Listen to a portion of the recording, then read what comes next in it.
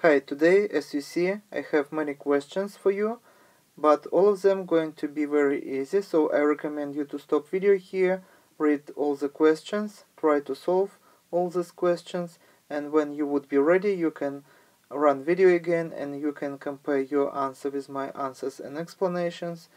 And I also recommend you to watch this video in the full screen mode. So let's start with the first question, and here is a problem. In guinea pigs, the allele for short hair is dominant, and what is the genotype would be a heterozygous short-haired guinea pig have? So let's start with writing down all the possible genotypes. This is simple Mendelian genetics. So the first genotype possible would be capital A, capital A. This is going to be homozygous dominant. Another one, capital A and small a.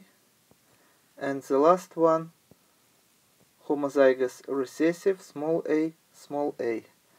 And these two genotypes would mean short hair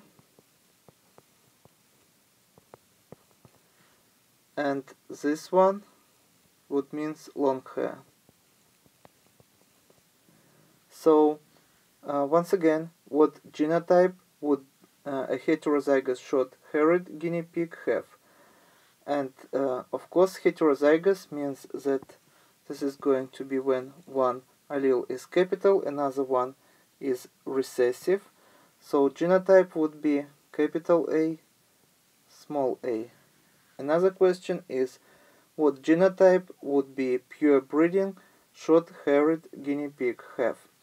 And once again, as you see, pure breeding means that both alleles would be of the same kind, and this is going to be capital A, capital A.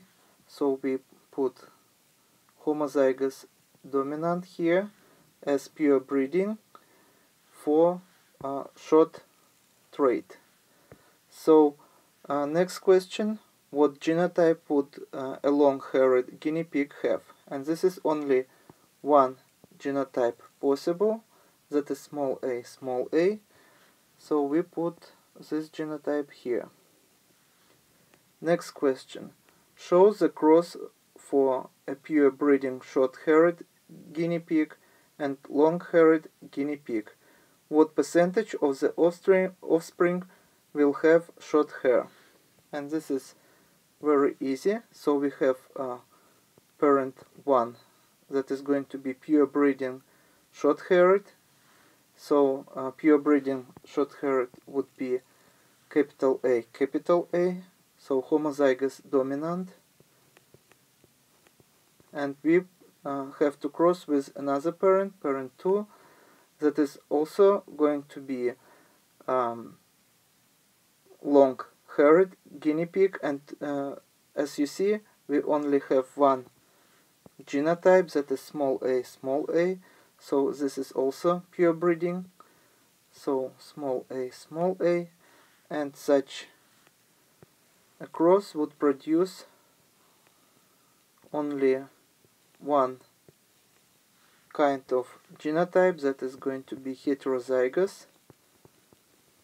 And as you see, heterozygous genotype is short. So we can answer this question that 100% would be short-haired. Next question, show the cross for two heterozygous guinea pigs. What percentage of the offspring will have short hair? So once again we have parent 1 on top and parent 2 here on the side, and we told that both of them should be heterozygous, so this genotype. So we would have capital A, small a on top, and capital A and small a here. And when we build the Punnett square, we can find the frequencies of different genotypes possible from such a cross. So here we would have capital A, capital A, capital A, small a, capital A, small a, and small a, small a.